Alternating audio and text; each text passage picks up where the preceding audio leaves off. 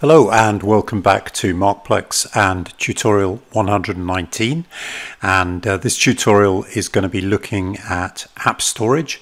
And what app storage does is allows us to store some information with a chart which will appear, which is available if the chart is refreshed or turned off and turned on again. So for example, in this tutorial we're going to be creating a little form where we could, for example, type a memorandum. Perhaps you might say something about your trading plans, for example. It could also be used for putting a drawing object on the chart and remembering where it was placed the last time. So just to show you what I mean, here's a form that I've created in a program that I've already created, but we will recreate it. So I'm going to say here, tutorial 119 demonstrates the use of app storage. Okay, so I'm going to press submit, and you can see actually the program adds a little bit more information. It adds the name of the symbol and the date and the time that we're adding the message. Okay, now that's all well and good, but what we're going to do now, I'm just going to press Ctrl R to refresh the chart, and what we'll see is that this form, which incidentally is the program makes it so that it takes the information in the app storage. This form has got the information we typed in the form. That information now reappears, and the same thing will happen if I go to Format, Analysis Techniques, and I'm just going to turn off this tutorial. So the form is gone, it's off at the moment. It's going to clear the print log, and I'm just going to turn it back on again. And what you'll see that our message is still there. Okay, so it's very simple to use app storage, and what I'm going to do is just recreate this program from scratch. And I've got a program in my development environment called tutorial 119, and the first thing that we're going to do, we're going to have this program do something when the program is initialized, when it is uninitialized, and when the workspace is saved. And to do that, there are, if we click on properties, there are 3 events that are associated with this analysis technique. So what we can do is we can just double click on each one of them, and that's going to create a method that will we can put things in that will occur on each of those occurrences. The other thing that we want to create here is a form. So we can do that. We can just right click, add form, and then we need to design our form. We click on the toolbox. We want a text box, so I'm just going to double click on that. So we've got a little text box, and it's going to resize it a little bit. Going to go to properties, this little property here, and we want to make this thing multi-line. So I'm going to change that to true, and we're going to make the height considerably greater than 20. So let's just do that, and let's just size it sort of approximately what we want, which is like so. And we also want a submit button, so we need to look here for a button, double click on that, position it, and we can also change the properties of that if we wish. For example, we might wish to call it submit, like so. We might also want to change the background color, perhaps into a nice orange or tomato color, and perhaps we might want to change the text color, like so.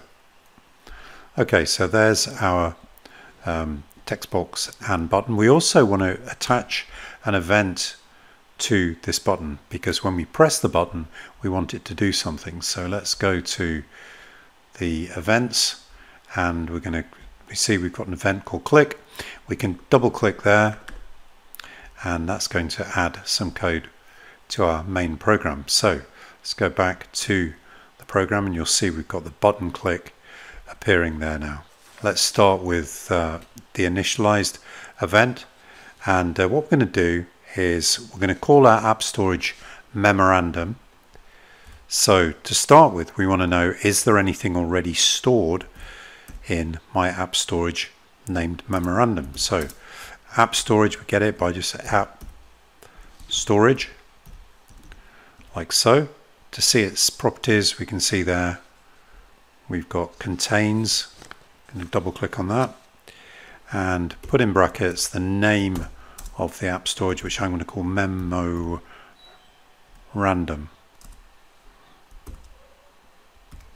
So we're going to say if that is false, in other words, there is not a piece of AppStorage named memorandum at the moment. What we're going to do is add it. And we're going to do that using AppStorage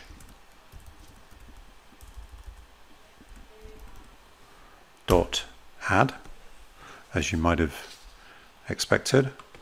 We're going to just put in, to start with, we have to name the memorandum. So again, what I'm going to do is just copy and paste this just to save a little bit of time, and we're just going to put type your message here. Of course, you could put anything you like there, and then we're just going to end the thing with a with a semicolon. Then what we're going to do, two other things in the initialization. We're going to print the information in the AppStorage. Well, we're going to print the get symbol name, so we know what symbol we have this applied to, and then we're going to put in some useful text. Tutorial 119 initialized, and then we're going to put in what is in the AppStorage at the moment. So AppStorage, we get that by using the square brackets and the name of the particular AppStorage. So I've just made up the name memorandum, or rather I've decided to use that name. You could choose to use something entirely different. That's your choice. ToString, like so. Just going to verify to make sure we've not made a mistake so far. Okay, we've forgotten a bracket after that. Let me just try that again.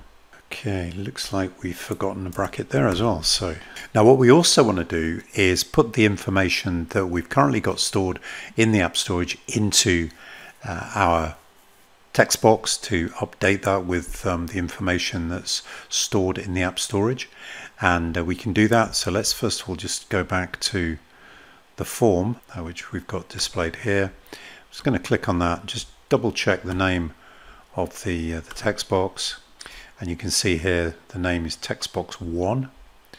So I'm going to go text box 1 dot text equals, and then we want it to equal whatever was in the AppStorage. We're going to use the same way we got that in the print statement. I'm just going to end that with a semicolon. So that is when we initialize. What we're also going to do is put some information when we uninitialize, and we're just going to do something very similar. We're just going to print this information here. So I'm just going to quickly copy and paste that. Set, we need to just change here that to be uninitialized. And then again, we're going to do something pretty similar when we save the workspace. So I'm going to put that information again, change this to workspace saved, and we're going to output the exact same information. Now, as far as the button click is concerned, we need to do something slightly different. This is where we're going to set the AppStorage. So we're going to do that. We're going to say AppStorage memorandum, like so, and we're going to start with the symbol name. So get symbol name plus, let's put a space, and we want to put in the date time. So we're going to use rather date time dot now dot. I think what I'm missing here is I'm just going to put in an EL system namespace, like so. This is going to throw an error. I'm just going to save the program so far. Spelling mistake there. Anyway, symbol name. So date time now dot format. So notice when I added the namespace, we were able to get this sort of IntelliSense or whatever it's called. So we're going to go date time now format, And then if we click on format and say definition of datetime format, we're going to see some possible ways of formatting it. And if we go down here to format codes, just to save ourselves a little bit of time, we could, for example, decide to use this one, which is the date and the time. I'm just going to copy that. It's added a little bit of stuff we don't want, so I'm just going to get rid of that bracket and these double brackets, single bracket there. Okay, let me just check that. Then we're going to go plus, and I think what we're going to put in is a new line like so, and then another plus, and then we're going to put in the information that is in the text box, and we do that text box 1 dot text again. Okay, I think that is good. We come back, we'll just press, we'll verify in a second. Then what we're also going to do is just tell ourselves that the button has been pressed. So I'm going to again put in get symbol name, which will give us some indication if we've got several charts. And tutorial 119 button pressed, and then just whatever's in the app storage at the moment. So we're just going to copy this. In other words, the app storage with our particular name to string. I'm going to close the bracket and semicolon. Okay, we need to have a plus there. Now the only thing that we haven't done is we've created the form and we've done all this stuff, but we don't have anything that shows the form on the chart. So what I'm going to do is I'm just going to go once form 1, which is the name of the form, dot show, and that will show the thing on the chart. So let's just verify that and see if it's doing what we expect it to. So I'm going to go format analysis techniques. I'm going to turn 1192, which was the one I originally showed you, off, and I'm going to turn 119 on. So let's have a look. Okay, we've got our form, and so let's type a message. You can see we've got the message here printed that the thing is initialized. So tutorial 119 demonstrates app storage. Okay, so you can see that it printed something, and it may or may not have stored it, because what we have not done, let's just go back to the program. Okay, so we need to add one more line here. So when we press the button, we repopulate memorandum, we add some information to the memorandum, but we also need to add that to the text box. So I'm just going to copy and paste this line here to the button click, and I'm going to verify that. Okay, so you can see now we've got our message, and we've got a little bit of added information added. So what I'm going to do is, and this is a new message.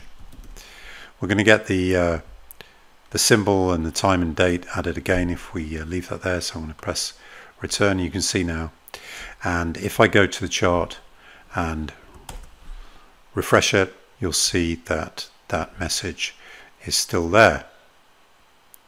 Now, a couple of things about app storage before we go.